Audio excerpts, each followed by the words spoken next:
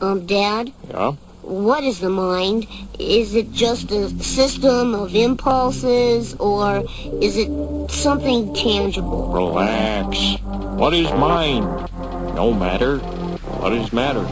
Never mind. Occam's laser.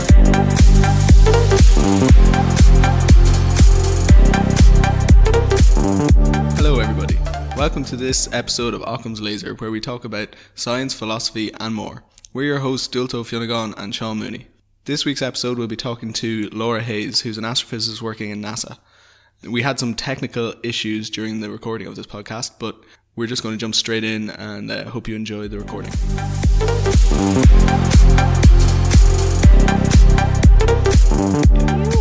How are you, lads? Thanks for having me. Well, so there's two segments. One of the segments is we talk about some stories in the news, like large cows, which may come in and out. Yeah, but we might have large cows later. Will we start with the cows, or will we start with our guest, how she's doing? I think we should, just like one or two things about the guest maybe, and then we can go from there, because we don't really have a structure or a format. No, yeah.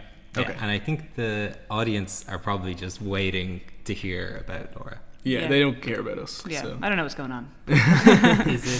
Is it Dr. Laura? Not yet. So I've submitted my thesis, my old PhD thesis, and I'm defending it in January, so a few weeks' time. Ooh. Woo woo. And then hopefully I'll be a doctor, and I'm going to make everybody call me doctor. Yeah. Nice. No, not at all. And a doctor of? A doctor of solar physics, or physics, I guess, in general. Yeah. So I did my PhD in the astrophysics group in Trinity College Dublin, and what I was doing was looking at the physics of the sun, and in particular these things called solar flares, which are big explosions off the sun. So we try to understand them in different wavelengths and using different instruments, both from NASA and from the European Space Agency, to try to get a better understanding of the physics of what's going on. And did you find that out? Yeah, it was solved. Great. We now know the sun. Next. Yeah, no, I think we made some good work and good progress and kind of helped our understanding a little bit. But it's an ongoing process, and I think the continued work in Trinity and collaborations across the world hopefully will get a better feel for it. Yeah, but I always find that the research questions for when you're doing outreach stuff are always so big that there's no way you actually answer it for your thesis. No. Like if you were actually to give your specific thesis that you achieved, people, they think it's so incremental. I mean, people's like I always say, narrow. I always say like understanding black holes or something like Yeah, like it's a bit mad, and even within the field of like if you're studying solar physics or even in particular solar flares, like what you do is so different to what someone else does, and you're so in a niche of your own thing. Yeah, But but it's they're only still tiny studying buildings solar flares. Yeah, exactly. Flares are a thing, right? They are. Yeah, see, I'm all about the knowledge. Yeah. There you go, that's it. And And do you have a job lined up? I do have a job lined up, so I'm going to head over to NASA for a 2-year contract. So Nice. kind of working on similar stuff. More flares? More flares. Sun's still flaring. I'm kind of working with the team over there, working with them throughout my PhD, so it should be exciting. Looking forward to it. That sounds good. You've been in NASA before, Yeah. and I always wanted to ask this, right? So, from the outside, if you're not in academia, you assume that like big companies like NASA and like the European Space Agency, and even like somewhere like UCD, like are well-run, well-structured organizations internally. There's never quibbles. Everything is set up well. But then I found that is not the case in a lot of organizations. But that movie about the space women in NASA, Hidden Figures. Hidden Figures, yeah. So that kind of gave the impression that, because given that it was so long ago, it actually is set up quite well, NASA internally. But I mean, assuming NASA aren't listening. I mean, also in that film, it was completely like, segregated and everything. Well, nicely structured, and having all the people in the right places. I didn't say good structure, but It's a structure. I guess it was old. But Yeah, I guess, right. I mean, I think when you go into anything, you can always find a few flaws. When I was there myself, there was nothing kind of blaring. Maybe when I go, I'll find out. But it's also an institute that's been around for a very long time, so they kind of have stuff set up and they have things in place that's kind of easy to, I don't know, get you set up with a desk and a computer Like they've and probably things like had that. like lots of problems already that they know how to fix now. Yeah. And kind of like I guess in university it's difficult when you're dealing with different grants that are coming in and there's loads of people aren't talking to each other, where there it's like a federal agency that kind of has this umbrella. Like of course there probably is problems, but they get money directly from the US government and everything, so yeah. That's fair enough. But yeah, no, it's true. I mean, also when you think about NASA, you think of a big shiny building that you go into and everything's top secret, and then you end up just going into like a building that was built in the 70s full of asbestos, and you're just doing science. You know, it's I was not really like disappointed by ESA when I went over STEC in the Netherlands. It was like, a really antiquated building, but yeah.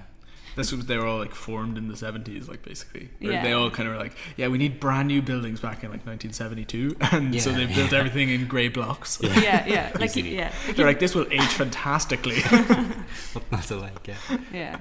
But I guess the thing is, it's more like the institute in itself. So it might be in a shitty building. Well, I shouldn't say that, but a building that's not like fabulous. But it's the people that are there. Like you're in a building when you're like, oh, I don't know how to use the data from this instrument. They're like, oh, you should go talk to Bill. He's just down the hall, and it's just hundreds of scientists there. He all built really that excited. instrument. Like, exactly. So that's like that's kind of the glam about it. My pet peeve, one of the things of doing a PhD in astrophysics, people always assume like, are you gonna go work for NASA? And I'm always like, no. They're mainly like, a lot of stuff they do is engineering. I mean, a lot of, if you want to stay in especially like extragalactic physics, you're not sending anything there, so you're just going to be working in the university doing like research. So I always cut them down to size, but now you're bucking the trend. But I guess solar physics is more. Yeah, like I guess if you're doing observations, you kind of want to be near where the instruments were built, or with the instrument team, and things like that. But that's true. Like it is just, you could have an institute that's top in what you study, and that's where you want to go. NASA just has this name from going to. And NASA has quite a big like solar department. They do, exactly. But are they, like, a lot of their name is also probably built because they're on the West Coast, right? Are you going to California? No. The only one that's not on. Well, no, there's Florida as well, I guess. No, there's like 7, right? There's quite a few that you don't hear of half of them. I think. Were you asked this in your interview? Is this why you know all that? No. Not at all. Like I guess, so the one I'm going to, people don't really know about. It's in Maryland. Top secret because it's like low key. It's actually where kind of Hidden Figures was based, right? So there was like Langley, I think, at the time. But it's like Maryland, a place called NASA Goddard in Greenbelt. And they don't kind of like, obviously don't shoot off rockets there, but they kind of do a lot of engineering there, and that's where their heliophysics department is. So most of their kind of solar physics stuff will be there. All of the academic kind of side of things. Yeah, exactly. So kind of more the research side.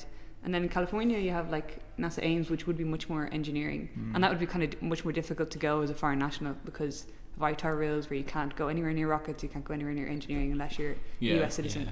So basically that's that really bad rule that means that we can't work for like SpaceX or anybody like that because they're afraid we'll sell all their rockets to Iran. But at least we can work for the European Space Agency. Or any rock company from Europe. But like that's one of the things, like just of having like Hollywood kind of helped the name of NASA so much more. And I hate going to talk about it at school, and I'm like, we have one European Space Agency, and kids are like, what's that? Like, and it's not like a national thing either, so it's like international. It's like, well, we have like 7 people working there or something. That's probably more than that. Kids love nothing more than a large interdisciplinary like countries like exactly. And it's not even directly the EU either. It's like you sign up apart from that. The technicalities are the best bit to explain. You're just like, well, the EU is this sort of collaboration of states, but ESA is this collaboration of states. But that's cool though. NASA working, doing science. It'll be an interesting 2 years anyway. It should be good. Look forward to it. Go live in the States for a while. A big change from the humble town of Burr. Jesus. No, Burr's lovely. You have all of Burr after you now. Exactly. And you're at DIAS now. I'm at DIAS. So it's the Dublin Institute of Advanced Studies. Now I have some gripes with that name. Oh yeah? It's the most you don't think it's audacious advanced name. enough? I mean, advanced studies. Exactly, and it's so generic as well. I know. They also like do random things, right? Celtic and. But I don't actually know what they do. So they do astrophysics, Celtic cosmology, geology, maybe, or theoretical physics, geology, physics, Spanish. And Celtic studies, I think. And you're doing Celtic studies now. Just for this couple of months now, before you go to. It's Misha, Laura. No, There's an XKCD thing where they were just mocking like. How fancy you want your lab to sound, and depending on what you call it, like I think institute was top of the list, versus like school of physics, like institute of physics, and different words carry But Dublin Institute of Advanced Studies. Yeah, we put advanced in there just to sound Dublin Institute. better. Yeah. It's unnecessary. So DIS, it's Dublin definitely Institute of Studies. It's a step down though to go work at NASA now. I mean, they're not even advanced. They're just Just what is it? Aeronautics. Yeah. I want to go to the advanced NASA. No. Yeah, so up in DIS now for the next few months before I head over. Yeah. Just finishing up some stuff for my PhD. Working on a cool website called Solar Monitor. Wow. If you want to monitor Get the that sun. plug in there. Yeah. Converting old IDL. This into episode Python. is actually sponsored by Solar Monitor. Sponsored by the Solar Group in DIS. Yeah. Advanced studies. The Advanced Solar Group. But that's another institute that was really in its heyday. Money was thrown into it, like when Ireland somehow cared about that kind of Yeah, stuff, when and Deb then was they the just man. said, okay, let's just draw a line there and freeze it, and just I feel like it wasn't so much Ireland, but just a couple of lads up at the top end of the government were like, yeah, let's just throw a couple of, I don't know, at the time, probably 100,000 or something like that. what are we going to do with all this money? Whereas like the people in Ireland had no idea that money was going there. Yeah. Like, it's mad they got Schrodinger over at the time. Like, that's what kind of made DIS its name. That is crazy, Yeah. But money really, like, Makes the really world go round. does. No, but like make the difference from the field. Like, Yeah. because I know like some really good postdocs who wanted to come to Ireland, and then they just looked at the wages and they're like, I can't. Like, it would suit, the lifestyle's good. It's English, like, is their first language and it works, but they're just like, I can't go. And it's so expensive to live here as well compared to like Yeah. the wage cost of living ratio in other yeah, well, just be places. homeless, and then I guess you get rid of it. Yeah, you don't have to pay rent. Perfect. Yeah. Solved. Yeah. Alrighty. Will we talk about cows for a second? I don't know. Yeah, go on, talk about Now cows. that our guest is introduced, you know everything you need to know about Laura Hayes. Everything. Ooh. Ooh. So basically, saw an article there. I think it was yesterday. So it was on Reddit, and I just kind of thought nothing of it. Scrolled through. I thought it was a bit mad. And then it came up on like RTE as well, and I was like, it must be a slow news serious. day. Yeah, or a slow news day. But basically there was this steer, which is just like a neutered bull. You're obviously from the country. No, I had to look that up. I've never used the word steer in my life. I think it's an Australian word. Anyway, this was in Australia. And it's just this clip that was on Reddit, and obviously RTE latched onto it and then researched it more. But basically the steer is 6'4" tall, 6'4" tall. Wow. Like the back of it, so it just shows it across this like herd of normal cattle, and it's like twice the height of everything else. But the cow couldn't fit into the abattoir, so they let it. It's let live now. It gets to live out its full life. That's cool. I mean, well, it's weird that a cow could get that big, but I went down the rabbit hole and started looking up the tallest cows ever. So, So, go on. I was going to say, like, was this cow born to a normal cow? I don't know. Actually, it didn't say the breed of the cow or Is there different bull or breeds of steer or cows? whatever. I'm definitely from the town. Oh my god, yes, there is definitely different breeds of cows. There's the lots black and of white them. one, right? And there's the brown ones. There Are they different breeds? there are so many different breeds of cows. I don't know them, but I know that there are many. Is it buffalo a cow? It's a wild cow, I guess. A wild cow. No, like it's I don't know. a species of bovine, maybe. I don't know. Yeah. But yeah, so this massive, bull in Australia, his name is Knickers. What? So you see like a massive cow, it's a male like bull, and you call it Knickers. It's just very funny. But yeah, so obviously I looked up the world record then for the tallest cow, and it's 6 foot, almost 8 inches tall. What? Yeah, which is huge. And Like so that's in height. So that's not end to end. Like, that's just no, that's from the leg up, tip yeah. of its little hoof to the top of its So head. is that I its assume? height, or is that like its legs? Wait, No, what? it's his height. Okay. Like from the bottom of his leg to his back, I think. This reminds me maybe of the top of the head. that thing of like, which way does a dog wear pants? Yeah. Yeah, well, how do you measure a cow? So, but if that cow could stand up straight, it would be really tall. Oh, it'd be huge, yeah. Yeah, he would be. But like that's almost 7 feet tall. Wait, and so he was too tall to kill. Yes, essentially, he couldn't fit in the machines, Yeah. so they're just like, oh, you know what, let him live. Couldn't they just like club him, or I don't know? No, I think the machines like are for like dissecting, etc. Oh, really? Like because That's they stun cows before they kill them anyway. well, the last meal is first. Oh yes, obviously then the they last grow. bit of grass, the bit of hay before they go in. Yeah. But yeah, I think he just couldn't fit into the into the machines. The other thing is that's going to be like the most expensive cow to feed. You know, I mean, like it's Yeah, a huge but cost for the farmer. But They grew it's just this one. cow. It's just one, right? Yeah. And you feed it grass, and usually you're going to have a massive field anyway. So I don't think it'll make that much of a Yeah, difference. yeah, really. that's true. But Just gotta let him live. And yeah, no, now he's just Correct. roaming the fields, the pasture lands of Poor wherever knickers. his farmer Will he owns. keep getting bigger? I don't think so. I think he's an adult. And is it a male or a female? Yeah, it's a male. It's a neutered male. Oh, right. Yeah. Yeah, but so the largest and heaviest breed of cow is from Italy. Oh, yeah. And, Never ever would have guessed that. No, yeah, I can't pronounce the breed. It's like Chianina. I have no idea if that's right. But the mature bulls are 1.8 meters tall, and some of the oxen, which are also neutered bulls, I think, but they can reach 2 meters tall and can exceed 1.6 thousand kilos, which is heavier than a lot of cars. That would be incredibly scary to me. Yeah, like terrifying. Like those cows are basically like types of rhino or something like that. I think a rhino is like 2 tons. It's almost the same weight as a rhino. That's mad. You could definitely get a burger or two off them without Without them even noticing. Yeah. You just let them grow back, and then there's the infinite food. Yeah. It's perfect. I've solved famines. Yeah, so on that I looked up the biggest horse ever. Oh, nice. Yeah, and he was, I think it's called Samson. But- That's better than knickers anyway. And from 1846, it doesn't really sound like it'd be true, but he is 21.2 and a half hands high. I don't know how big a hand is. But Yeah, no, I don't like that measurement at all. Yeah. What's the average hand size? Yeah, but is Male it hand, is that- female I don't hand? know. Is it like a wide- foot? Like a foot's like a measure, isn't it?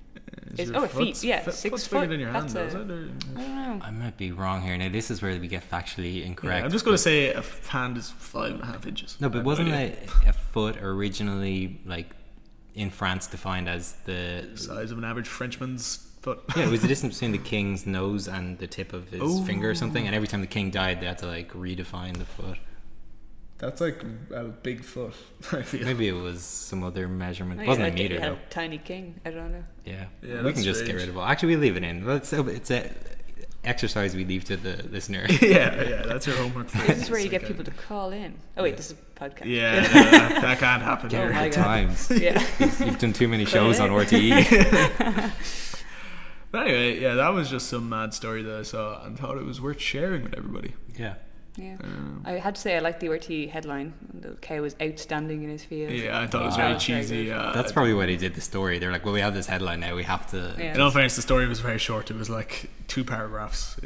But yeah, I think it was just a slow news day. And apart from like Ukraine being martial law, and that was Yeah. about it and everything. But if you're that farmer, right? Like, Ireland is so remote, to you. Like, to have it their national news agency talking about your cow that was too big to kill. That at the time, you're Yeah. probably like, that's weird. But you probably didn't even think it's newsworthy. Like, Yeah, well, like I think so. Somebody put it up on Reddit, and it's Yeah, just a that's just- random yeah. video. I don't know if that person took the video, but it's weird to think that suddenly, like, you're in Australia and now Ireland's national broadcaster is ringing you up about your article, like about an Yeah. article about your cow. yeah, can we interview the cow? Can we get a few words, a statement, please? But yeah, It's a pity it's not a woman because she'd have a lot of milk.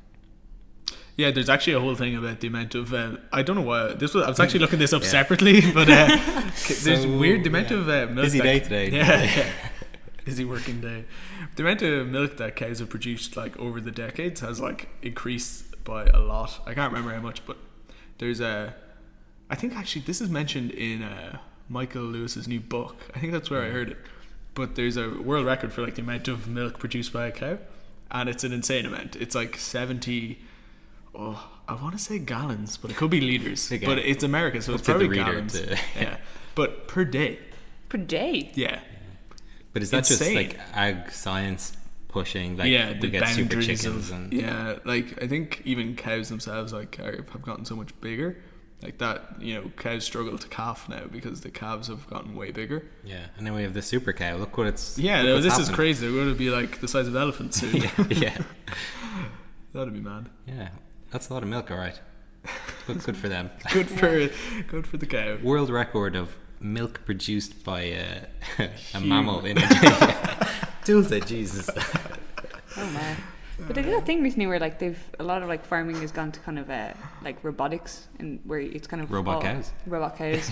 Yeah, we don't actually need Yeah. biological We've got cows. robot cows, where a cow would go in to get itself milked, and it's like a robot. But they found that the cows started to like over milk themselves because they were getting treats every time they went in. Oh, really? they They didn't had just to stop enjoy it. getting milked. Jeez. It Well, wasn't maybe just, they did. maybe I they don't How just did like- they not That's spot mad. that? I mean, that's basic like conditioning. Yeah, Yeah, You should just like tag every cow and be like, if you've been here within the last like 10 minutes, you can't get milked again. Please come back later. Yeah. Diminishing returns or something. Because if you put like a McDonald's, say, and every time I went up, they like squeezed my nipples for a while, and then I got a free burger, I would just keep going back. You know what I mean? So I wouldn't blame the cows here. I blame the farmers. The Yeah, system. I blame the system. Yeah. No, that's good. Independent of whether I enjoyed it or not. You got a free burger. I'm a Massachusetts at heart. Yeah, and then I thought you were actually going to talk about like the lab grown meat and. Oh yeah, that's yeah. interesting too. You don't even need cows anymore. Yeah. But cows can just live their happy lives in fields Yeah. if we really wanted them to. But milk is really hard to make. I could see how that would be more difficult than making the meat for some reason. I don't have yeah. any scientific basis for this though. What would that? Why would you think that? I don't know. Like meat is just like muscle, right, or something. So it's just some carbon. You just get some DNA from a cow and grow it. It'll turn into like bits of cow. But like a cow produces milk. So how would you get that piece of meat to make milk? You couldn't. Yeah. It's impossible. The meat would have to get pregnant first. So Nestle, this is one of the reasons people don't like them, like that they got loads of mothers in Africa to feed their babies baby formula instead of their mother's breast milk. Yeah. And then basically the mothers then, like once they weren't giving their kids breast milk, then they weren't producing it, and so then they had to keep giving them formulas. But then Got them hooked on it. yeah, put up the price, and then it's also like, so baby formula is incredibly hard to make because it's so like you need anti-inflammatory, antioxidants, their immune system. So like it's really hard to make milk for babies, and like they don't really know how to do it yet. So that's why To do Nestle it, like, are the best doing way. it So these bad. days. Oh my god. Yeah. Anyway, But this this- week's podcast is sponsored by Nestle. Nestle and the solar monitor. What a combination. But because there's things in breast milk that You're bear with an me. expert on this now, Sean. Keep going. So there's enzymes in it that the baby can't digest yet, but that the Keep going. okay. You've got this. All right. In the breast milk, Yes. Okay, breast milk. I've got this far. there is enzymes. What are Yes. they? They eat things. Proteins or something? Yeah. No, enzymes speed up the absorption or Yeah. catalyst. Or Yeah, I something. can't remember. Right. So there's some Biology. There's something the baby can't digest, but there's like bacteria in the breast milk, and that stuff, food stuff, is for basically the bacteria in the milk. It's a whole book on breast milk, written by me. And it's all as vague as this conversation. Fantastic. I think that's probably enough about cows and milk. Yeah. What's our next breast milk related story? Well, that's another bodily fluid we could take off technically. Yeah. Yeah. We had previous bodily fluids. I see. Actually, I don't even know if we'll release those episodes, but Yeah. What episodes? it kind of comes up. Yeah, what episodes? This is number 1. But yeah, so unless anybody has anything to add to giant cows. I don't know. Going back to like that lab grown meat. Like, Oh, yeah. How, I actually don't know. How do like vegans and vegetarians feel about that? Yeah. Do people I don't know? know I don't know. either. Is there I mean- consensus? Are any of us vegetarian or vegan? I used to be. Oh yeah. Oh yeah. Okay. Well, how do you feel about that? I mean, meat is delicious. The only reason I didn't eat it was like I felt bad for the cow or whatever. Yeah. So if somebody makes it without hurting any animals, then that's win-win. I mean, and also like so many vegetarian products are built around trying to recreate, you know, like a meaty texture. So then when you actually have meat, I think most diehard vegans don't accept it because you have to initially have a few animal cells to culture. Oh yeah. Okay. Yeah. But So it's technically still produced from like an animal. there's no necessarily animal death. I think they can just like Oh yeah, you swap could. Yeah, their you just blood or take whatever. some DNA. But apparently it's way more pure than, I mean, there's no antibiotics and like there's loads of shit in, literal shit as well, in animal meat that you get, but this is like 100% muscle tissue, and it's quite easy to grow certain kinds of it, but I think the issue is the like mass producing it right now is difficult. yeah, I think the cost is still like €300 per burger, but a decade ago it used to be like 3 billion or whatever. Yeah. And So we're getting there. Yeah. The first ones will all be, sorry to cut across here, first ones are all going to be like minced meat Yeah. variants, because you're not So gonna they'll get, all like, be a steak. burgers. Yeah, exactly. Yeah. Yeah, no, that's fair enough. Like, I tried vegetarianism out, but like kind of more for the environment rather than for the animals themselves, you know, because there's such a like inefficient process energy wise to like feed an animal for years and years and years, and then And then they don't even eat get that killed animal because they're massive. yeah, damn, we made this cow too big. But no, yeah, so basically I wouldn't have any issue with that. Like, if you could just make meat, then it would be way more efficient. Would you switch over? Like, would you be like, no, I want my cows? No, yeah, have definitely to have felt the pain. No, I'd definitely switch over. Yeah, if it was like widely available and not super expensive, like, you know, you don't want to be spending like crazy amounts of money on it. But yeah, that's the thing. I mean, even with organic and stuff, when it comes out initially, people are like, I'll do that. But then in Tesco, when it's like, you know, €3 for a chicken that's battery farmed, or it's like a €10 chicken that's like full of smaller antibiotics. Yeah, so I mean, people do often like, you have to be the cheapest thing, or it doesn't sell as well.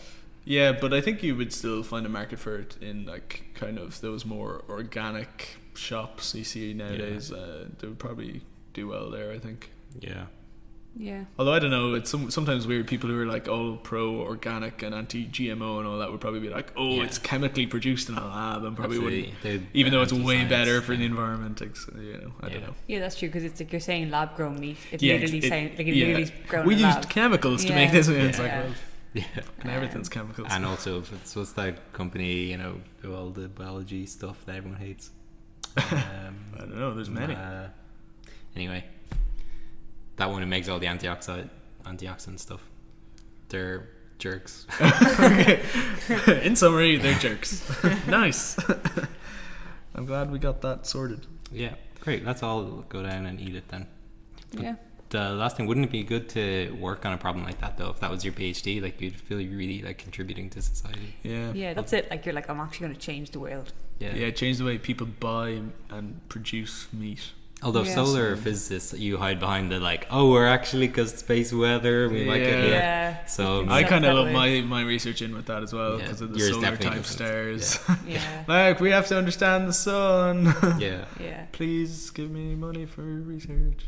Yeah. But I imagine even if you're doing studying that, like, you're not like globally trying to solve the whole problem. You're probably doing a particular thing and a particular enzyme for a particular, I don't know what an enzyme is. Yeah, well, but I it's guess you something probably have a team of people who are all working together. you're probably just doing tests on one thing. Yeah. Where, But you do feel like you're contributing. kind of contributing more towards a specific goal, right?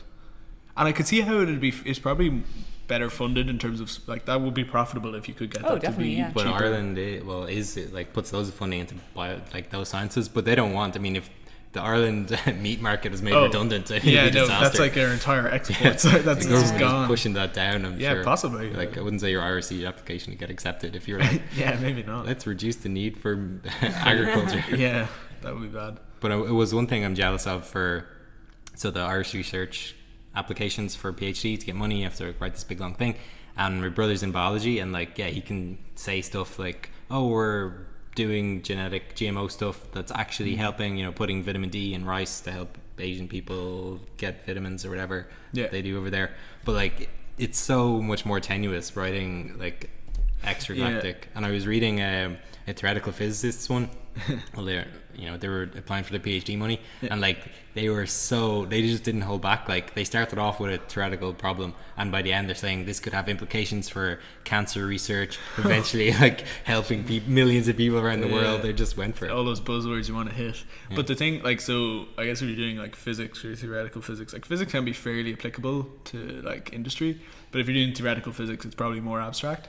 Yeah. Which is I'd say harder to write for. But then with biology, you probably have to fill out ethical things that you wouldn't need to fill out for physics. Excellent segue. Segue is a good word. But anyway, speaking of, there was yesterday maybe I can't really remember. You mean the sometime 12th this week of January? Oh yes, sorry. Whenever this. We're in November. We won't say which year. These are timeless. yeah, timeless news articles.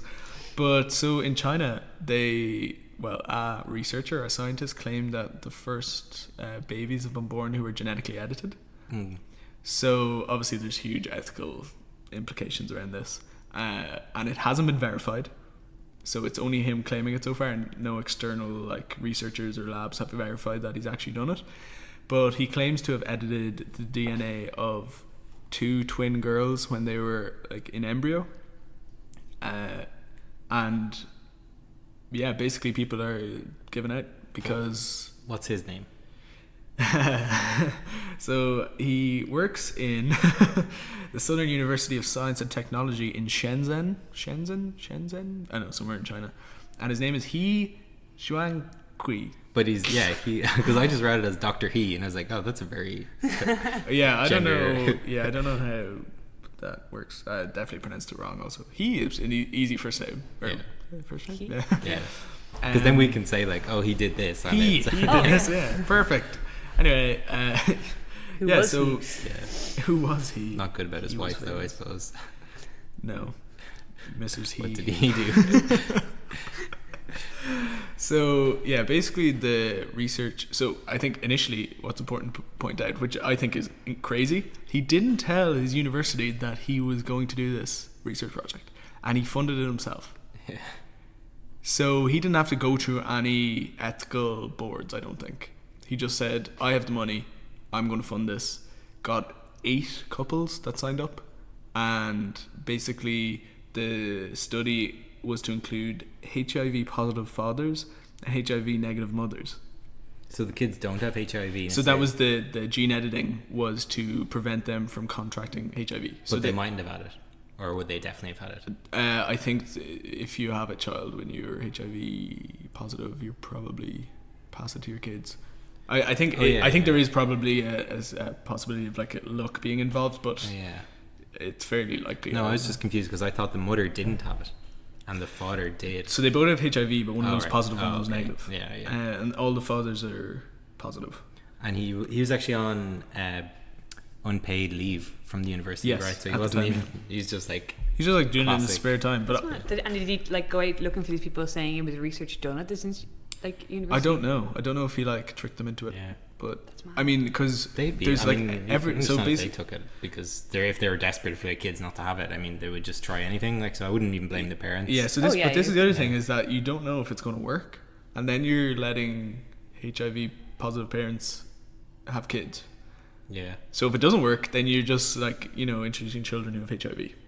Yeah. So there's this is like so like Yeah. ethically and unsound. if the kids then have other problems, right? Because Yeah, well, this is the other thing is you Less don't around. know what you're actually Yeah. causing, especially if it's not even in the university and not sanctioned by the university.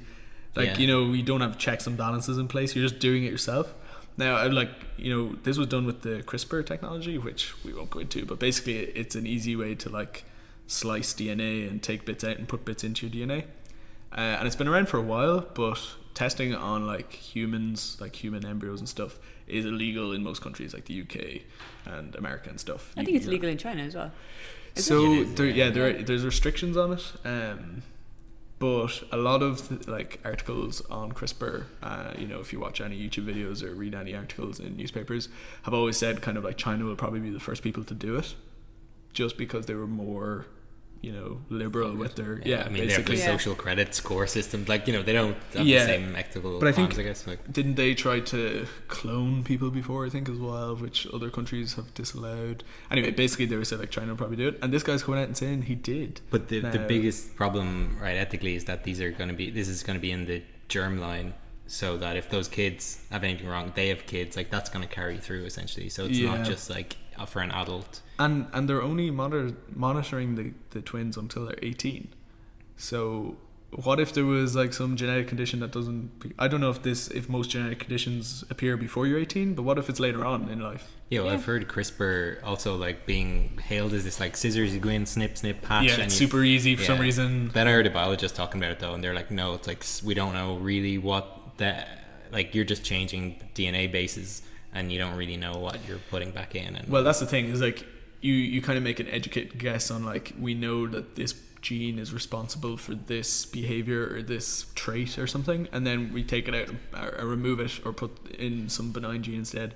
But you don't know the other consequences of that, so you have no idea what's going to happen. Like what if you make them unable to contract HIV, yeah, but you somehow cause like some genetic disease like Huntington's or something similar, and then they're completely disabled. Yeah. So this guy is obviously a professor, and he's well versed in like. I'm pretty sure he's a professor. Research It scientist. says doctor, this, but I don't know if he's a professor. But yeah.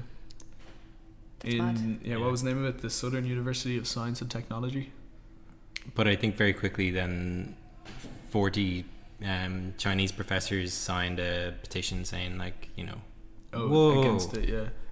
I think it's hundreds now. Yeah. 40, 100. 40, 100,000. Yeah. Is that the population of China? I don't know. Everyone who has HIV. But yeah, it's super interesting. But it's mad, like if it did work, I know there's like a lot of ethical issues around it, like when do you stop, right? If it stops things like genetic diseases, that's good, right? That's what you want. Yeah. But where do you stop if you want to have a child with brown eyes, or you want to be really tall, or to be really smart, and then you get the designer baby problem. Yeah. And then you get this problem where it would probably only be available to rich people. Yeah. So then you've got a divide suddenly appearing in your society where rich people suddenly get, you know, better looking, more athletic, smarter, and poorer people go the opposite way. Yeah, it's the feedback loop then. And Yeah. then Yeah. Which is, that just, you open a whole host of problems. but only there. like definitely things like HIV, where they can easily be isolated in the genome, like things like even eye color. Well, I think that's easy enough, but like intelligence or something is so much more it's so complicated. They don't know how you don't know where that would stem from. people go in and start.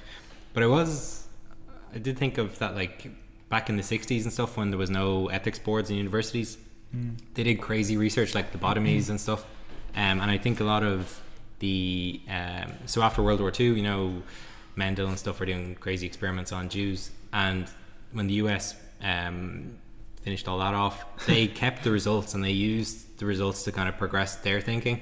And like a lot of ethics boards now, like if you want to do a survey on the like mental well-being of cancer patients, you might not get ethical approval to that. I mean, you really have to say like you're not going to inconvene them and the science is worth it. And like, so it does move at a slower rate, so it's not good, but I mean, it's crazy like how like if there were no ethical qualms about anything, people would just push on through and just probably especially because like depending on the type of person you are, but like some researchers will just see it as being like progressing science, but there definitely is scenarios where that would be bad, right? Oh, for sure. And you're probably taking advantage of vulnerable people, especially if you're going to say, I'll pay £100 if you take this or you do that. Yeah, I think this is like the whole premise of that book, Elephants on Acid, right? Where they do crazy experiments that are like would not be done today. But anyway, that was like an example of one where this guy just gave elephants a load of LSD. I think an elephant died or something. He did die, yeah. But like that wouldn't be allowed now, and it's not like, so it's not just humans either. Like animals. That even had very little scientific value. That was just seeing how much it takes to kill an elephant. Yeah, it's strange. Like why bother? But yeah, so I don't know. That's mental. But you know the way this professor's come out now, and he said, "I did this thing." Yeah. Right. Imagine there must be. I'm sure there's people in the world that have done it. Yeah. And just there's videos on YouTube of people using CRISPR and like injecting themselves with stuff. Really? Yeah. Like I don't know how many, but there definitely is. I've seen videos of people doing it. It's crazy. That's mad. Because like, and they're not researchers. They're just normal people who know nothing about DNA or biology. But you can get like home kits that you order and you edit things. People are crazy enough to inject themselves with it. But like how? I have no idea how CRISPR works. Like you just inject something. Yeah. Like, So basically, it probably won't do anything because you're already developed. So I think because you would imagine your cells like would split and reproduce and stuff, and that's how it would pass through your body. But when you're an adult, I don't think it has. But it wasn't having much of an effect right now. But yeah, it's not as easy to when you're an embryo. You only a couple of cells or whatever. I don't know how many cells in an embryo, but then they all multiply, so it's easier to get the effect. Yeah. See, I thought it was allowed in the UK if you destroy the embryo within 14 days or something, because I think you can do some research on that kind of stuff. Maybe I'm completely wrong there. Well, in China, they allow in vitro human embryonic stem cell research for a maximum period of 14 days. Oh, right, yeah. So for because stem cells, the best place to get them from is embryos. But in China anyway, it's 14 days. Delicious. They allow you can delicious stem cells. You can basically get stem cells from embryos for 14 days and then you have to terminate it. And you know that you're saying like how often some research takes place outside academia as well, and you can't really stop that, and that's something that always puzzled me about. Like you see the laws that are in place for university of what people can and can't do, but then you see TV shows where they like put people through crazy shit, and they would never be able to do that in university. Like even a lot of the stuff they contrive on Love Island, like they're really making people hate each other, I've been told. I don't. But one thing I came across recently is trepanation, which is basically people drilling holes in their heads to relieve pressure, and in their own heads. Yeah, and that it like, you know, there's some kind of crazy following behind it, and it makes people like they feel it makes them smarter or whatever. Right, in their skull. Yeah, in their head. There's their own skull. Like they go through the skull. They drill a hole just in the center of their head. It used to be done a long time ago, but the odd person still does it. Because I know, like, if you were like in an accident and like Laura. I've done it 3 times. No, I know, like if you're in an accident and you've got brain swelling, they have to, like, doctors will drill a hole to release pressure and stuff. Yeah. So that you don't your brain doesn't get damaged when like it swells. But like this is just random. Like you're just feeling fine, like a Saturday evening, cup of tea, and then drill a hole in your head. I don't understand. Yeah, I'm not. I guess we got to look into it more. But that's But it reminds me also of nootropics, which is people, you know, playing with chemicals that you eat, and then like it's supposed to increase your intelligence or whatever. Did we talk about this before? I can't remember. Anyway. Possibly. I'm not sure. It's like that film Limitless or that other one, Lucy. Yeah, I think we might have. But anyway, who knows? But but just that, like, yeah, people take all sorts of crazy shit and they do their own experiments, and they're very happy to just go and like stuff that you'd never be able to convince a university to like give people these random chemicals to see if it makes them smarter or whatever. Yeah, but it's weird that you can get away with stuff on a TV show that you can't get away with in a research. I guess so, like with problems with universities, or maybe that's not necessarily a problem, but like it's generally like public money or taxpayer money. Yeah. Whereas if you're like a huge organization, you just have so much money. Yeah, do like Google, you want. like you can do what you want. Like I mean, who's to stop you? Yeah, right? money really and that's what's kind of is scary. The key motivator. This guy isn't even ashamed of it, right? He still stands over it and says he's very proud of all the research. So this is the thing. Like today, he came around and like defended it at some conference. Like, you know, it was packed full of reporters, journalists. I'd say that would have been a big conference. And like apparently he was late, and they were like, "Oh, is he even going to show?" And then he walked out on stage and defended what he did, but he said it wasn't supposed to get out.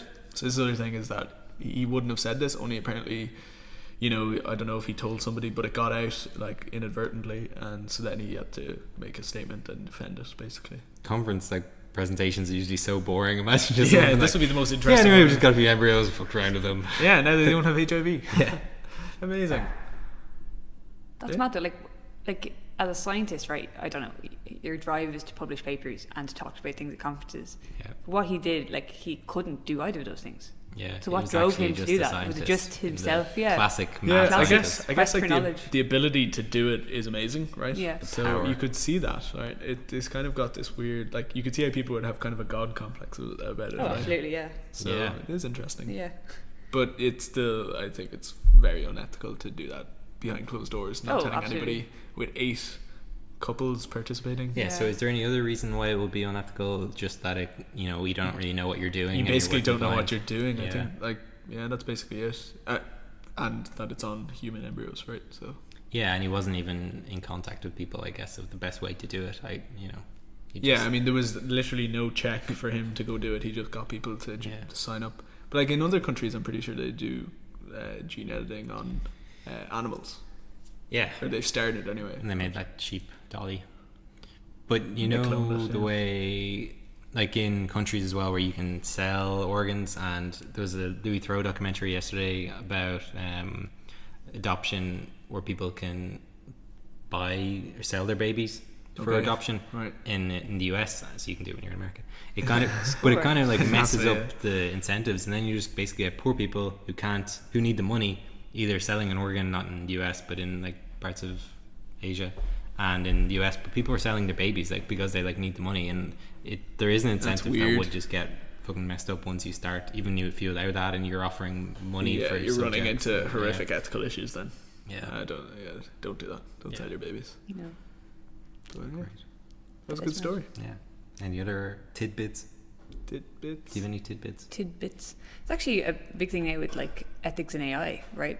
Going back to kind of these big corporations having so much money and doing things behind closed doors. Now you have artificial intelligence going on. Like, it's growing so fast, should there be like ethics behind that? So if you're using AI to, I don't know, check if someone can get a visa or not, or check if someone can enter or not, should there be ethics behind there? Is it biased, or should there be some formulation in place for some rules or some laws, or to show your code, to show what you trained on? Yeah, exactly. So you have to, like nowadays, you have to train, usually if you have some sort of AI code working, you have to train it on a data set. And if that data set is skewed, if it has to be, a lot of them have to be classified by people beforehand. Yeah. And say if it's something like that, like visa clarification, and say if the country that is issuing the visas is skewed towards, I don't know, race, religion, whatever, then your AI would probably learn that, right? But that's what happened in the US, right? In that when they ran it on whether inmates should get parole, and it basically just denied parole for black people because they were like, they're going to reoffend. But like, that's so it crazy, just learned the system, like, by the way people were previously classifying it. But so. it's not taking into account the fact that, like, yeah, I mean, if you wanted to be absolutely blind to it, the complexities so, of society and the feedback loops that we have, or the US has in their prison system. So. Yeah. And then people don't know what it's doing, right? Especially if it's unsupervised, it's just like, oh, that's the answer. Yeah, and you sell a product and you don't know what's going on, right? Because it's especially dangerous, at the moment, like, no real AI research can be done in universities because there's no money there. Like, if you're an AI researcher and somewhere like Google or Amazon is paying you like a 7-figure salary, or like, and why would you go be a university professor and you're on maybe 100,000? But also, like, in terms of equipment and facilities, like, those places are going to have the best ones because they have the most money. And data, I mean, like, Google is like, here's 10 billion records a day, data points there, and they could do whatever they want with that. Like, it's crazy.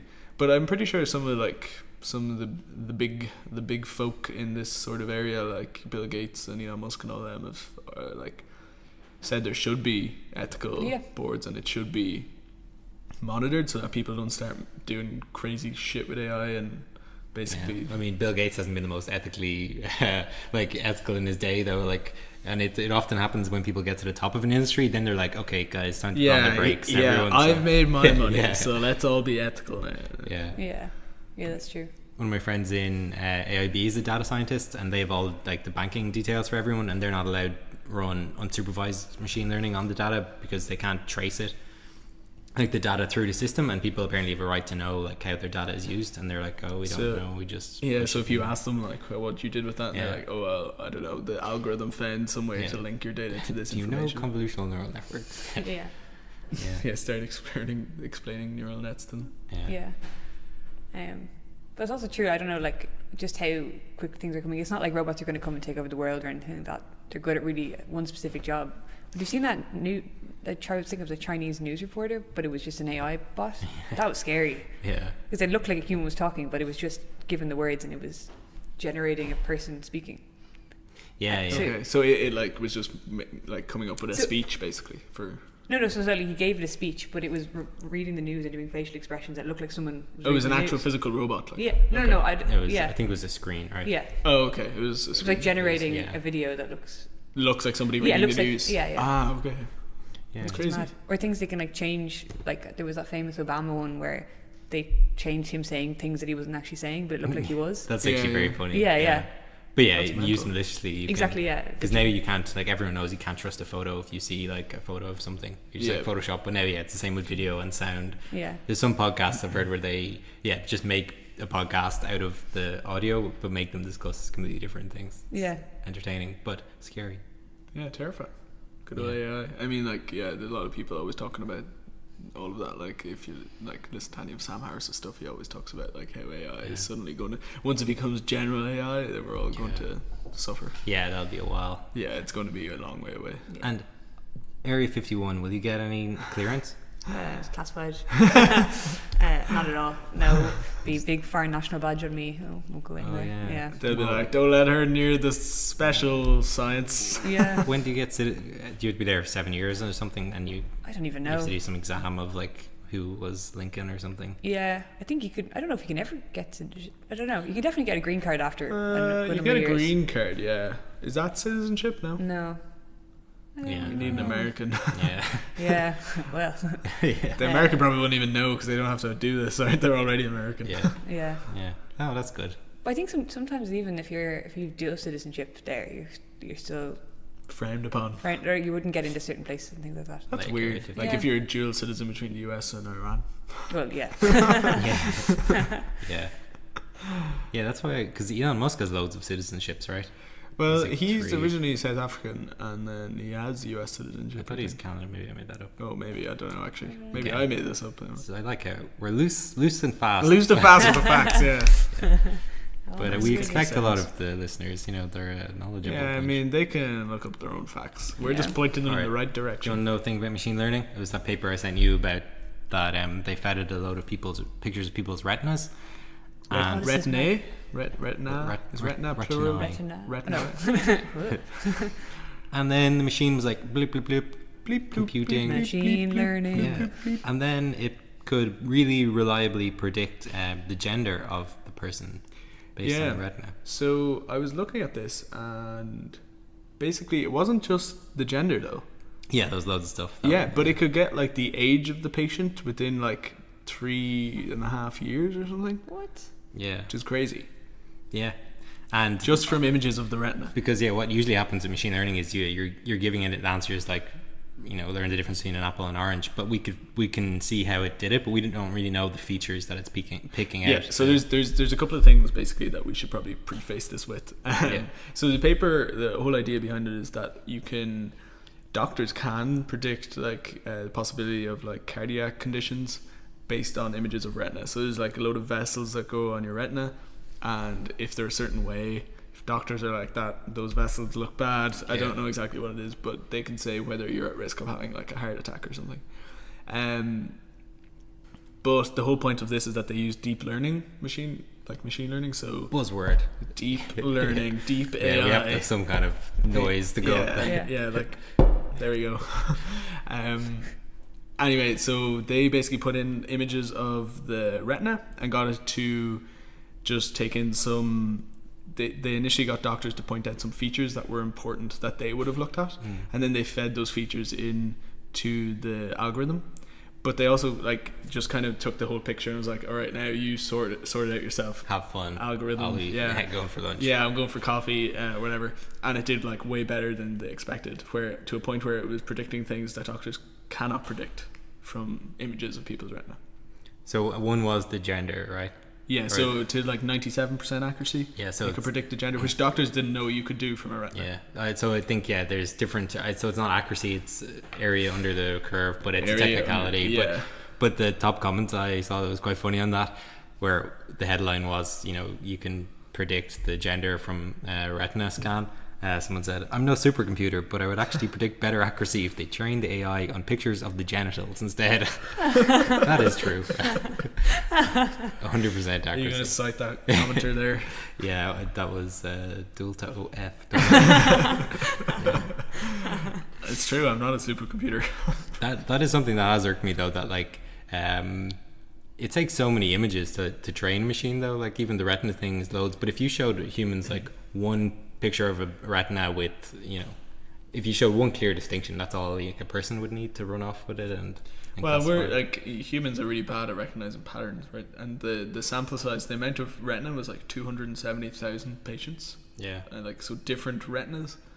That's a lot. Like, there's no way a human could even remember 10 different retina images. I probably. remember every day of my life. But do you remember your retina? Yeah, but like I think what you're saying though is true. Like you saw like a few different types, and there were a little bit of a distinction. A human can learn very quickly, right? Yeah. It can learn in maybe 5 or 6. So this is what doctors do, right? Is Yeah, that yeah. they see pattern, like obvious patterns that Yeah. that come out in the images. You know, Yeah. like Whereas vessels. yeah. Like I wonder if you sat someone down and for their whole life they were just to learn about retinas, Yeah. pictures of retinas. Like if you come so specialised, they probably would be able to start picking things out. But that's the power of AI, is that you just go off your coffee and you let it run. Yeah, and it just figures it out. But I guess because if you showed me a picture of like you, then I would just know what your face looks like from then on. But a machine would need like 10,000 pictures of you. Yeah. To be like, okay. But then it wouldn't make a mistake ever. Yeah. Would you make a mistake if you had to identify Laura? A few pints in you. On your American accent. Eyesight gets a bit blurry. Yeah. What is the accent like where you're going? Because Yeah, do us a Couldn't you do it? Washington accent. I don't know. What is a Washington DC accent? It's kind of like have a mixing. No, I guess Washington's a funny place, Washington DC, because it's like between Washington like State. Yeah. Leave those Washington State people alone.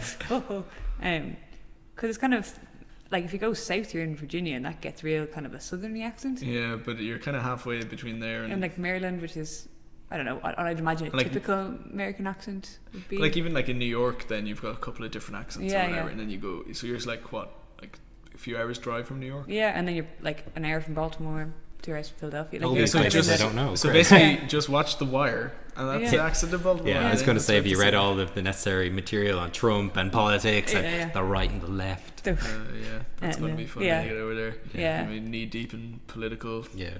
Yeah. stuff, And then you can complain about campuses and people, being too liberal. and then deplatforming, and then you can be chilled. Yeah. And you can't say all the things you want to say. Yeah, or Yeah. else you'll be part of the intellectual dark web. Actually, this is a segue to what I want to talk about. Speaking of segues, Segue is such a great word. Can we just take a moment to appreciate the word segue? segue, hit the Segue, button. yeah.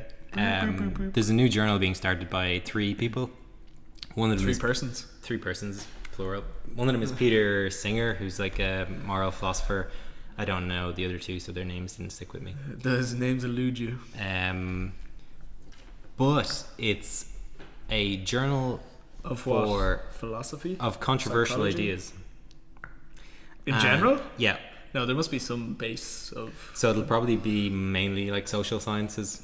Wait, what did you say Peter Singer was again? He's a moral ethicist, so he has a book moral ethicist. called like Animal Liberation, and so do you know that No. idea that if you're walking down, it was a thought problem, but you're walking down the street in your new suit, and like there's a 5-year-old boy, or maybe like a 1-year-old, because 5-year-olds couldn't stand up and stuff. A 1-year-old girl or boy, face down in a puddle, drowning, and you've new shoes on. It's like, are you morally obliged to like lift them out of the puddle? Yeah. The answer is obviously yes, but you're destroying your shoes, which are worth a couple £100. And his point is basically this is the choice we make at every instance of our lives, because there are kids we could save for the price of a pair of shoes in America, in the damn Bible Belt, puddles everywhere. But he just draws an equivalence across this for like poor children, and then he has another book about where he's saying like animals' rights should rival our own, and you should not he's shoot the cows. and stuff. Super moral. Yeah, so apparently then obviously there must be some ideas that people feel they can't publish, or so one of the niches about the journal is that you can publish under a pseudonym if you want, which is kind of weird. Yeah, that is strange. I mean, as a person who's researching something, like if it's your work, you kind of want your name on it, right? So that you can get out there. I'm just going to waste a year of my life. writing researching a paper. this thing and then being anonymous and publishing it. Yeah. I guess it's probably that thing though that if you made a name for yourself, you don't want to ruin it, and maybe it's something that's a little bit out there that you want to test the waters. So what you're saying is you're reaching your like mid 40s as a researcher, and you've got some crazy ideas now. So you want to get. But once them you're out there. tenured, right, you should like, and if you really stand over your research, you should just try get it published, because if it doesn't pass peer review, then it doesn't, and if it does pass peer review, then it does. Yeah. I mean, But this is still peer reviewed, right? it is still peer reviewed. So, but then it They're seems just unnecessary. more So like lenient with their ideas they put through, or it seems I can't see how it won't just turn into a normal journal.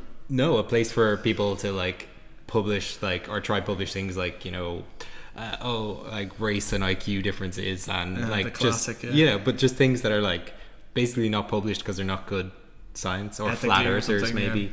Well, I don't know though. I feel like it'll end up just becoming a normal journal because you have to get people to review it, right? Yeah. And unless those reviewers are somehow open to more controversial ideas, like how do you screen for reviewers who are more open to the controversial ideas than others? Yeah, well, I guess what is a controversial? Like I can't even Exactly. think of, Yeah. So how do you define that? And Any then controversial ideas, Laura? I don't know, like say for example, if you like controversy at the moment is things talking about women in science, and Should there they was be that allowed? talk Hard to exactly, know. yeah. we did see Am I allowed, 50-50. guys? But there was that talk in CERN about your man from Oh, yeah. Italy, and he was Oh, saying that he yes. did all this Yeah. analysis to show that maybe women aren't as good at science, and Yeah. men are actually the ones that are missing out now. Whereas, like, even if you had done some robust study and you found that, I don't know, like you really thought that you'd found some significant difference, or even that, I don't know, something, even if it was scientifically correct, like I'm not saying this is true, but say if it was, a journal might be like, I'm not going to publish that because I don't want that on my end, right? I don't even want to look at it. I'm not going to send it out for review. Yeah. Whereas this maybe is a bit more lenient towards. Yeah, but then I suppose like with his example in particular, like clearly his biases were so. Oh, in yeah, his own absolutely, work. yeah. So it's So that hard was a to bad know. example, Yeah, any. Well, I guess okay. Like if you looked at the average brain size between men and women. I don't know who'd be bigger, but like if you took like 1,000 samples of each, obviously they're not going to have the same mean. Yeah. But yeah, it's like, is it worth publishing at all? Yeah. I don't know. It's still science, Probably I guess. not, like- But who's Yeah. spending a year of their life doing it as well? Like, are there no better things Yeah. to?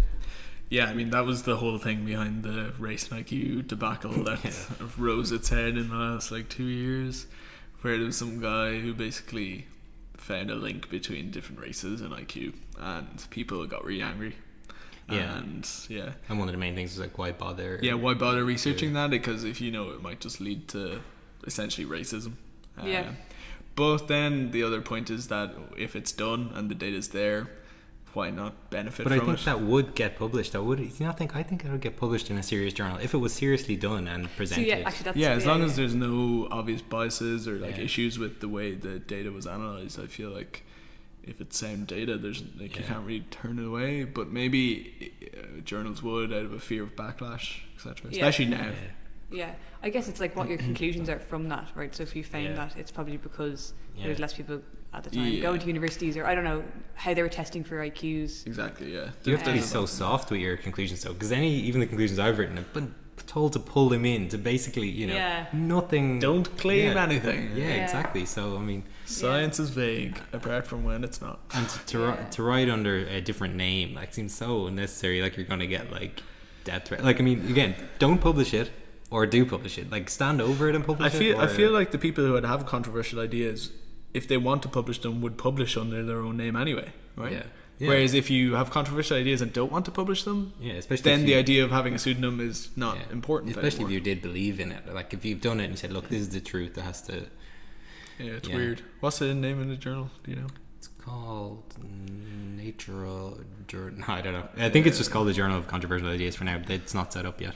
Yeah, so maybe it just fit better into something like a social science Yeah. where you don't have maybe like robust statistical data or something. I don't know. Yeah, how, or there's more like Can you vague think of ideas. any physics controversial ideas? I mean, They're so like abstract probably at this but stage. they're also so fringe that they wouldn't Exactly, get yeah. published. Yeah.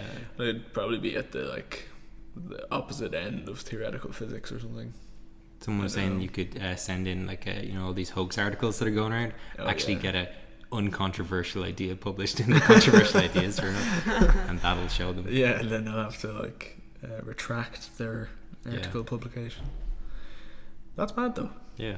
Seems unnecessary. Very America. Very where you're going. Yeah, Enjoy. yeah, Very polarized. yeah. It'd be Have interesting fun. now. I will. Be around. Be good. Be there for the next presidential election. Oh, They're that'll ramping be up for that. interesting. Yeah. Yeah. Would you get to vote or anything? Huh? No. No, but You you get to be get there to to- you get to wallow in the political unrest. Yeah. So my cousin was over from America, and the night of the Ireland presidential election, she was like, "When the results be out?" I was like, "They'll start counting tomorrow." And she couldn't believe that they would wait. Like in America, as soon as the box closes, it's opened and they start counting. Yeah. And everyone's Yeah. just like, "We'll count them tomorrow." Sure, it's Yeah. a Sunday. We'll leave it to them. It's so Yeah. different though. I mean, I like know, here yeah. the president has no power Yo, whatsoever. there's that picture of Michael D. Higgins queuing at an ATM machine on Grafton Street a few years ago. He's not even like first in the queue. It's like, the fact that he even needs money like as well. Like Yeah, Yeah, why like, does what he was he? take Yeah. out. I don't know. You also you always forget as well. Like Ireland's actually so small. Yeah. Like Yeah. we're so tiny compared to everywhere else, especially Well, the states and the power that they have. Yeah, we're essentially a That's it. powerless nation when Yeah, it comes to that. yeah. But yeah, the presidential election in the US, that would be really interesting. I would say it would get very annoying though, because I'd say it's so in your face over there. You know. You can be our US correspondent. Yeah. Yeah, we'll call in. What's if the we're- inside scoop from Washington? if we're still recording in 2 years' time. I'm here at the White House. Yeah. But the most important question is, would you be a Democrat or Republican? Because you have to be one or the other. Yeah. In the US, you can't be anywhere in between, No, or vote else they'll for shoot the you with their 2% guns get that they the- have. Yeah. And you can't be a libertarian because only that's reserved for weirdos, right? Yeah. You can't own a gun and support abortion. They're No, it's No. incompatible yeah, because you're a Republican. That's, yeah. So- With the two-party system. yeah, Yeah. Yeah. So that should be fun, but hopefully, Well, the commotion will be good for a while Hopefully, though. Yeah, I guess when Bit of it's not your entertainment. country. I know that's but Actually, you know, yeah. like it's like kind of more viewing from the entertaining. outside, Yeah, but you will yeah. be living there though. So. That's true. But you should want as well. Like Republicans generally I mean, would probably donate or get money for NASA, right? You know, they're all about military space. Let's go.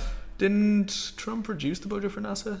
Maybe he didn't. I'm not sure. I'm not sure. He reduced I think it for certain sectors, right? I think he said he was going to reduce it, but then he increased it when the whole Space Force thing came into effect. Yeah. Space Force.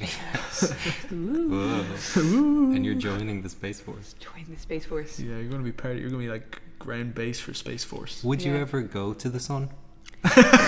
Only at night. You don't get brains. Yeah.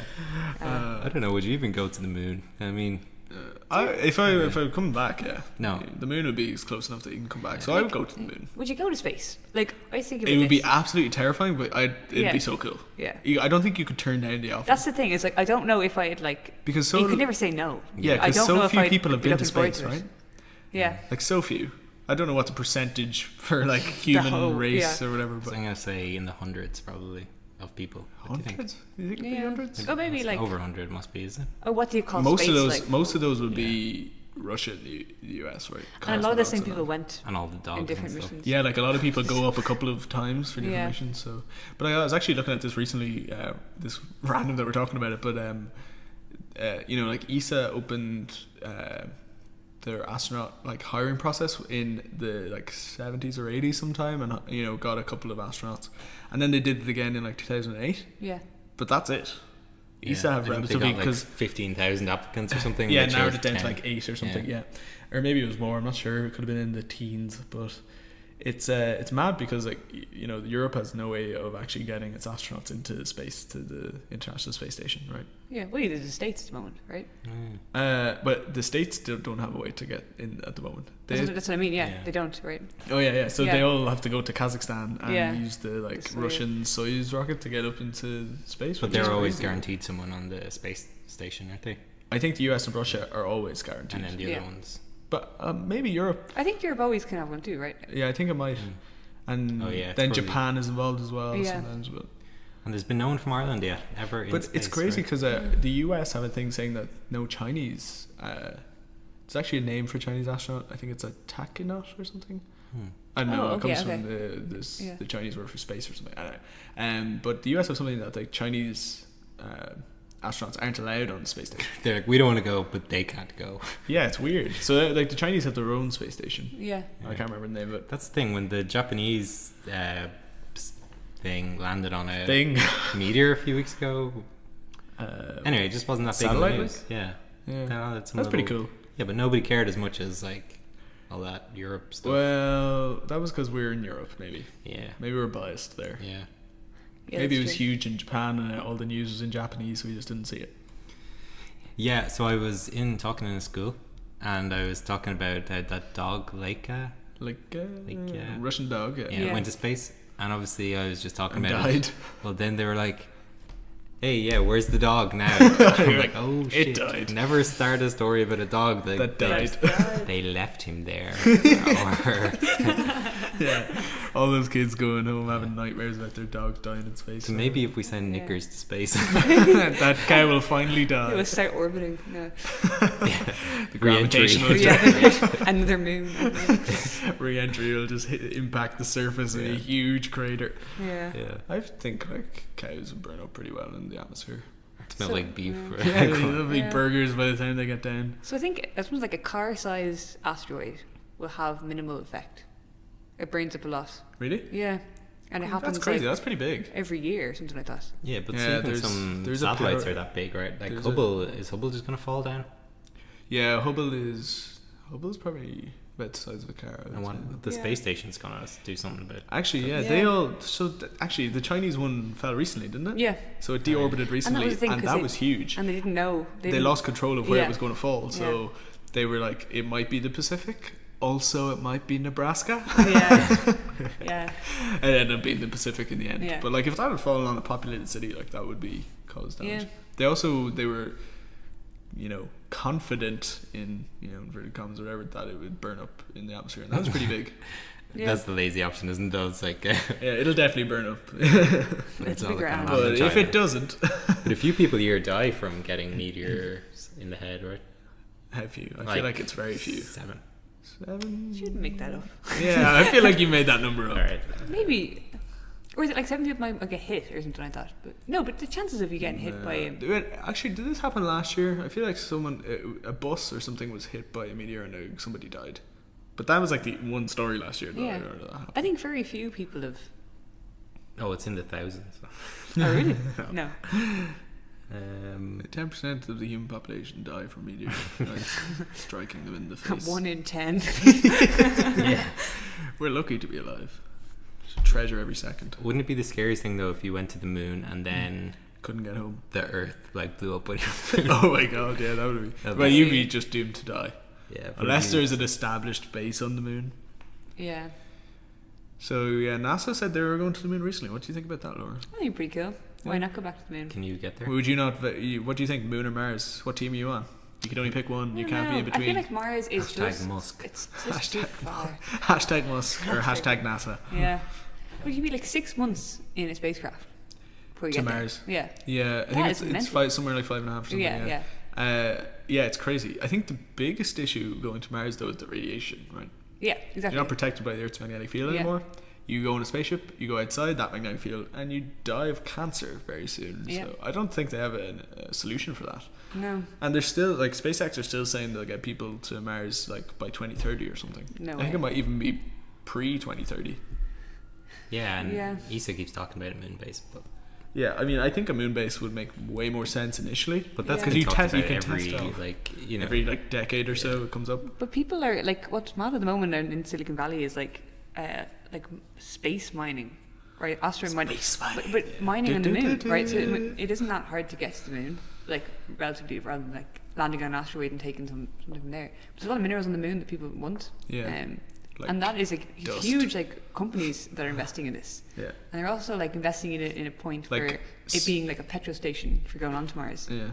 And you can also do nuclear testing of like launching things, right? That'd be so cool to look from the Earth at like a nuclear explosion. Oh, that would be amazing. Yeah. That would be just feeling those gamma rays beaming down. Yeah. No, when you see that, you know you're in the future. You've reached it. Yeah, that's this it. is the future. This is. We can bomb the moon finally. So many parallels with it. When Jasper freezes himself into a freezer in The Simpsons and moon pie. What a time We'll be like moon nukes. What a time to be alive. Because that's like the thing. Like, realistically, you're going to have to use nuclear power. If we're still using like combustion to get in space. Yeah. And like you just. At the way we are at the moment, but you can't use controlled nuclear power to launch a rocket, right? Well, not on Earth, right? Yeah. There's so many things at the moment in the way. People, there's so many rules in place for a right reason that. Do you think that would pass an ethical board to start blowing up nukes on the moon? You're obviously a fan of solar sails. Oh yeah. The slowest way to get anywhere. Solar sail your way to Mars. Enjoy the journey. Yeah. 10 years to the moon. This is where the sun literally slowly wafts you along. Just ride the wave. The pressure of the photons. Actually, is it photon pressure or is it ion pressure from the wind? I think it's photon pressure. I don't know. I think it's photon pressure. Yeah. I don't know if the wind would really. Yeah, exactly. Not gonna blow into the mic. I suppose. We get some nice winds effects in here. No, I mean it's as you can imagine, listener, the average photon does not push you very far. I thought you were gonna have some specific number about the average photon weighs. The average photon weighs nothing. But it's funny how tech will always drive like the tech industry things much faster. I'd say if they decide they're going to go to space, like if they want to go to the moon, probably within 10 years, like Facebook could be on the moon. Yeah. Do you know? So no, exactly, and that's what kind of is driving it at the moment, right? A lot of it's better than war. Driving it. Yeah, and even in like I know like Google now have like a research group looking at exoplanets. Really? Like, yeah. That's amazing. I want to work with those people. Yeah, so they're hiring postdocs and they're using AI and they have like giving scientists the use of all their amazing Google, if you're listening, give me a job, please. Like what profit does that have, right? But they're interested in it. They've so much money now that they don't need to make profit from that, I guess. You have a lot of nerds working at Google. Sure, they owe Ireland like 20 billion and then it's grand.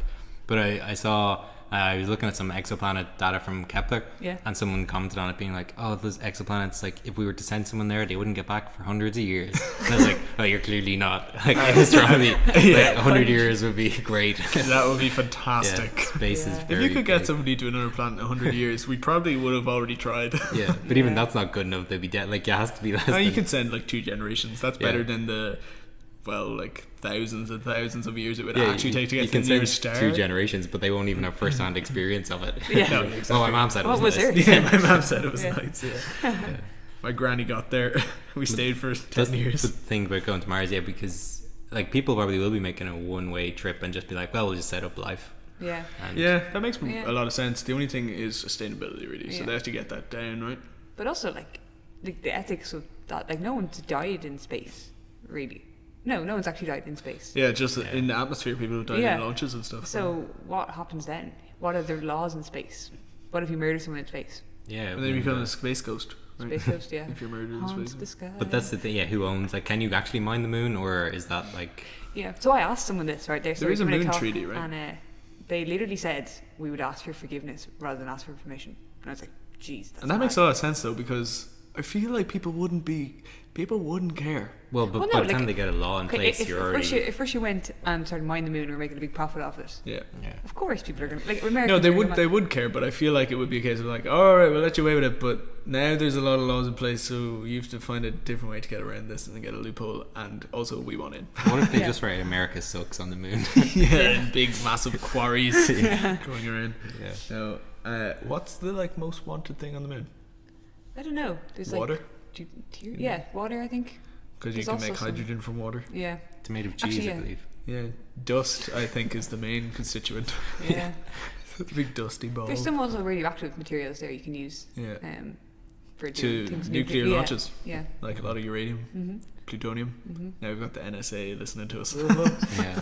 Going to the moon. But people also want to put a radio telescope, like Yeah. like a low fire station, get a good Low baseline. Fire making another appearance. Yeah. No. Yeah, well, last time I was out, It's actually a very interesting idea because like the atmosphere just blocks out. You can't observe a lot of frequencies in radio because of the atmosphere. Yeah. But obviously, getting to the moon and building Yeah. a telescope on the moon is difficult. But that's So it, yeah. one of the ideas is because radio telescopes you can make with just essentially just like antennae that you have on your car, right? But the idea is that you put them in a big massive carpet of plastic and then you just go to the moon, land somewhere and just roll it out. That was one of the main ideas, and you just like hope it works. A radio rug. I don't know. Yeah, and it was Yeah. going to be like huge, like, you know, hundreds and hundreds of square meters. That'd be pretty cool. The moon-based thing, they were talking about bringing 3D printers as well, weren't they? You just Yeah. do whatever you need. I thought you said 3 printers. I was 3 like, printers. 3 printers is Oh, not that should going to be cover us. enough. You know, you just have one 3D printer and then you could print the rest of the 3D these are printers. regular printers. Just normal printers, yeah. Because Oh, then we you ran out could of get all ink, your yeah. documents Yeah. together and in Got my order. passport. What's the law? Print out the Wikipedia article of Yeah, space could law. you? I just need a scan of my passport there. The it would be- ionosphere, though, no, like, because people are just using that as an excuse to not, like, if I couldn't blame the ionosphere on the lack of my progress in my PhD, I'd be in trouble. So I fear the day when a PhD student that doesn't have that excuse. doesn't have the excuse of the God atmosphere damn it, getting in the way. atmosphere. Yeah. Yeah. It'd be really cool to have a moon base though. If people could like live there for, even if it was only for a year or 2 years at a time, that'd be classic. Yeah. But I guess the thing is you still have to come with radiation.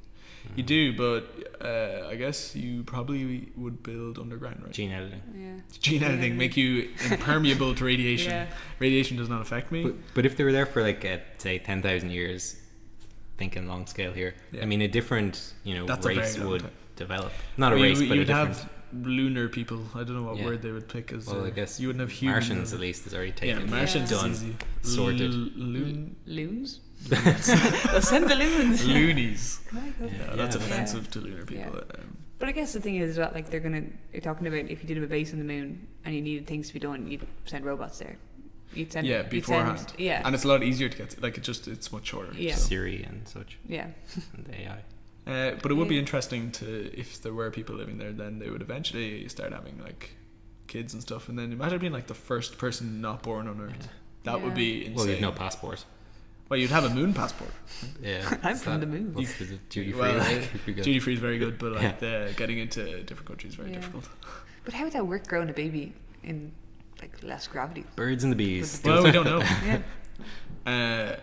That goes back to that thing we talked about before with the sperm banks in space, and they wanted to send up pregnant women to give birth Yeah, in we space. could probably talk about that. It mightn't get revisited. Who knows? Yeah. Wait, so this was the thing? Yeah, a guy wanted to basically put up, just get a load of sperm and eggs and put them in space in case of like an apocalyptic, I Okay. don't know, anything really. Dulta contributed. I didn't actually. I didn't have the money. Well, I can't remember how much it was, but it was expensive Yeah. to participate. But that tripped me up. You have to pay, like you didn't get paid. Yeah, if you want your DNA in the next generation of humans, you have to pay.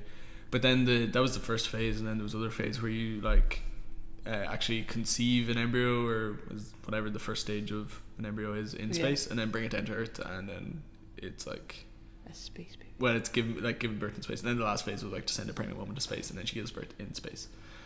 But I don't know, like that was just some crazy guy that had an idea, and they set up a company and tried to get money from people. But it would be really cool on the moon, like, because it's definitely possible. But obviously, it's got 1/6 of the gravity. I don't know how that affects the development of a baby. Oh, there'd be all sorts of problems. you'd Yeah, imagine they'd be super tall decades in. after Yeah. a couple of generations, anyway. Good basketballers. But you'd be growing well, even with the first generation, because you'd grow right from a baby and have not a lot of force on your spine and stuff. They so would you'd be probably get crippled back if they came down to Earth, though. to- They wouldn't be. Like, They, oh my god. they probably wouldn't be able to come back. Yeah, it'd be so heavy. Yeah. You'd be stuck on the moon They'd forever. have less muscle mass. But I wonder if it would be something weird that could grow like a baby would grow a big head or something. I don't know. Yeah. Like Yeah, something you mental that you don't know. Yeah. You don't know. Yeah, Yeah. that's why. Like how- I mean, that's a lot of reasons why like NASA and ESA and justify all their experiments in ISS is because we don't know how like zero gravity affects. Yeah, they're still growing plants in space, right? Yeah. And that geotropism where they thought that roots go to gravity apparently isn't in space. They still grow up and down. Really? Yeah, so they're That's like, interesting. Yeah. Yeah. Because like if you send someone to Mars and they're in space for 6 months, like how does that zero gravity affect them for Yeah. 6 months? You Yeah, know? Yeah. fuck with their head. Because there's something like even they don't know why when you go into space or even in the ISS, like your eye goes weird. Like you can't see as well. But when you come back, it comes back. But they don't know why. So that happens. does it happen like immediately or over time? It's I just don't know. I think it's over I time. think it's over time, yeah.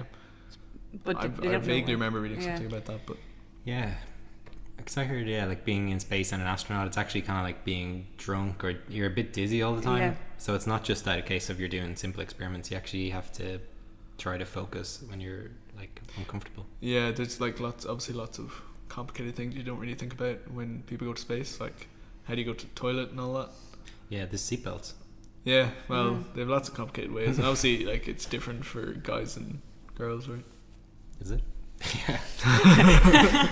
With gene editing, it's not. Yeah. That actually was like I read something recently about like the first women that went to space in NASA, and like they didn't. Like the engineers in NASA were all guys and just didn't bother asking the women about specific womanly needs that they might need. That's and not. Yeah, they were just like, let's not. well, like so they're basically like first of all the spacesuits didn't fit any of the women because they were like slightly smaller frame and everything. Big crotch. But they didn't want to complain because they didn't want to be like seen as causing hassle. So they essentially just had spacesuits that didn't fit them well. Like their knees weren't in the right place and stuff. But like apart from that, then they also had no idea like should they send tampons up with all these women, and like gave the first woman like a box of hundreds of them. Little lads thinking about like how many should we send. Yeah, and then eventually they were like, you know what, let's invite them into the meeting and ask them directly. Yeah. And they were like, what, 1, 2, 10, 100? There's a former astronaut who was giving a talk in Cork, and I was like, why is he in Cork? Yeah, well, it's CIT, so Cork Institute of Technology, and like no offense to them, but I was like, this is a small venue like for an astronaut. Offense taken. But it's actually his wife is from Kinsale. Oh, So that's that was cool. Yeah. That is interesting. Yeah. But there was like Is he American hundreds. astronaut? He was American, and there was like hundreds of kids there for Space Week.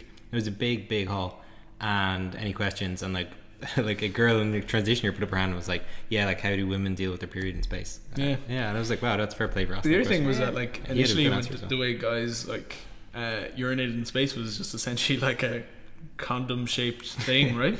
But Really? then that wouldn't work for women, so they Oh, had to yeah. design a whole new system. Oh, Yeah, engineers get were a like, shiwi, you know yeah, those fuck like this. funnel things. Yeah. you don't want one of those breaking in space. Yeah, But I guess would it funnel? It wouldn't funnel. Yeah, it wouldn't. yeah, that's true. Yeah, See, already running into Yeah. issues. It's Issues, complicated. yeah. Best not send the women at all. Yeah. Yeah, just too much hassle. God This is damn. why I didn't send them in the first place. Controversial ideas. Write up our Yeah. paper. Spaces for the men.